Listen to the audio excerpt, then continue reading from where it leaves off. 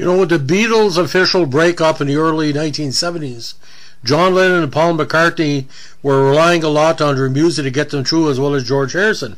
But Ringo Starr, in many ways, other being a session player and working on albums that would become big hits for him down the road, he was starting to dabble more and more into movies.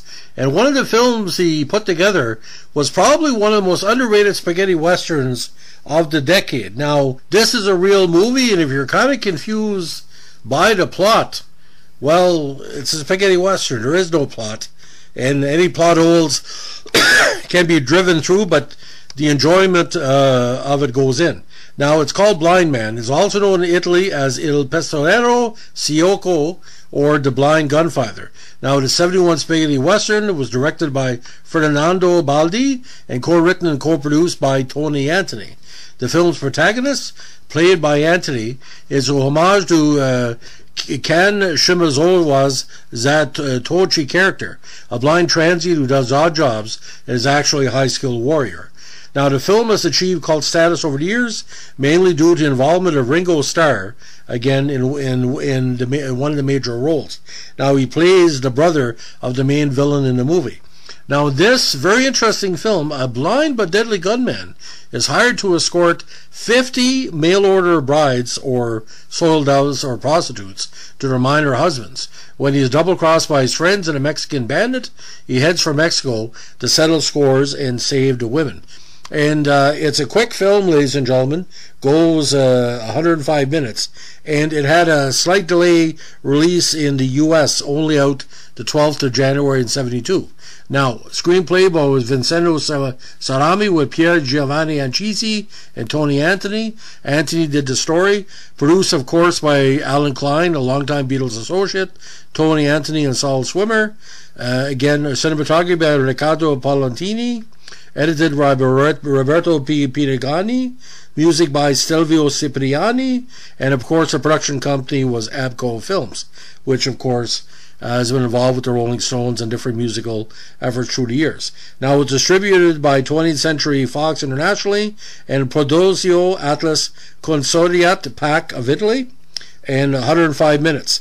Now, did a beautiful box office based on a budget of 1.3 million. Made 15 million. Now, the cast includes as well Magda Conopa as Sweet Mama, Marisa Solnaz as Margarita, Gaetano Scalo as Domingo Henchman, great name, and of course Alan Klein as an uncredited fat rifleman, and the Beatles' assistant Mal Evans as a bearded rifleman. Now, the brides include a whole bunch of young ingenues from Italy and Western Europe through the years. Now, according to IMDb, which pretty well covers most of the bases with these types of movies, he wrote and recorded a title song for this movie, but Ringo said it wasn't used in the film. It was eventually released as the B-side of his hit Back Off Boogaloo.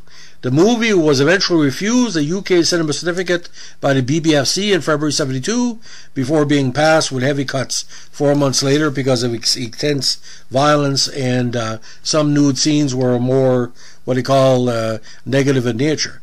Now, in a short documentary Looking for Richard in 2015, Lloyd Battista recalled that the movie's production was the most fun that he and Tony Antony had while making a movie, recalling that everything that usually goes wrong went right.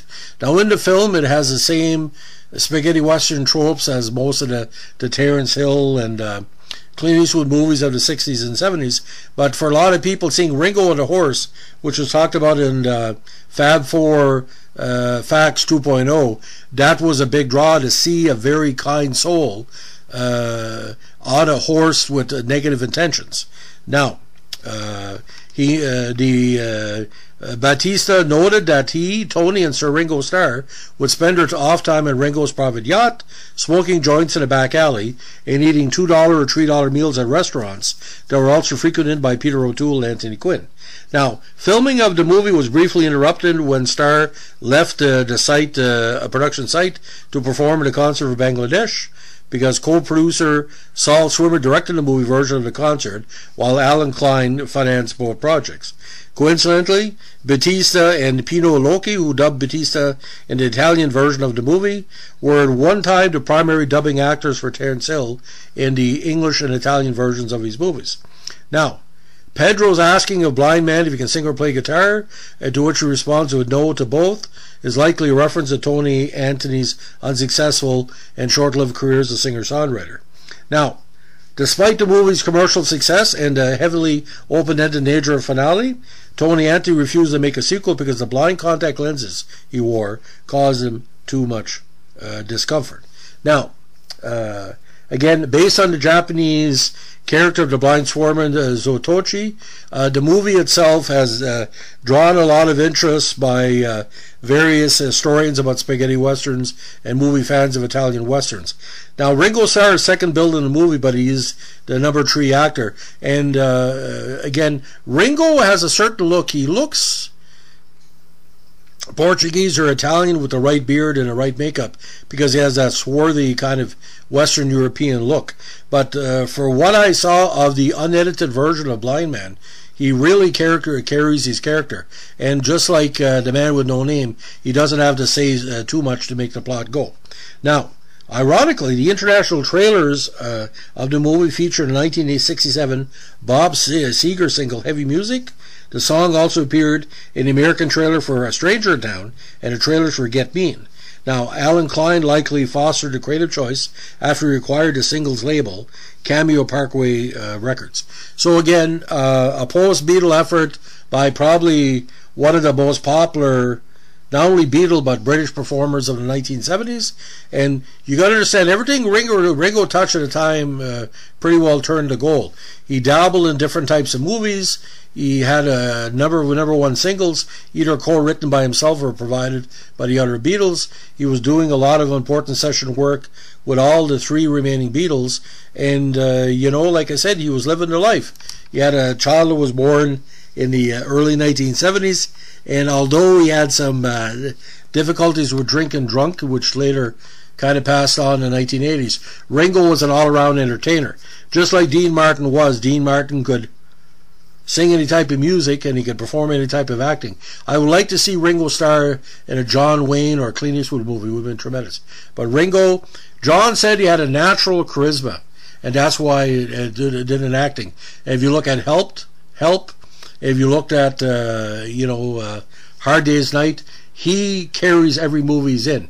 Even with Caveman, although it's a shitty plot and shitty special effects, he made the movie. So Blindman, I give that 3 stars out of 5. One of the better spaghetti westerns that probably a lot of people haven't seen.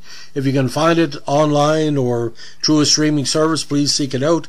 But because it's part of that litigation of Alan Klein and all the different stuff in the early 70s, it might be difficult. But like I said, Ringo Starr and the spaghetti western has to be seen. So if you like what we're doing here with our western podcasts, motifs, or tributes to owners, as we say, let us know with a like, comment, subscribe, share, super chat.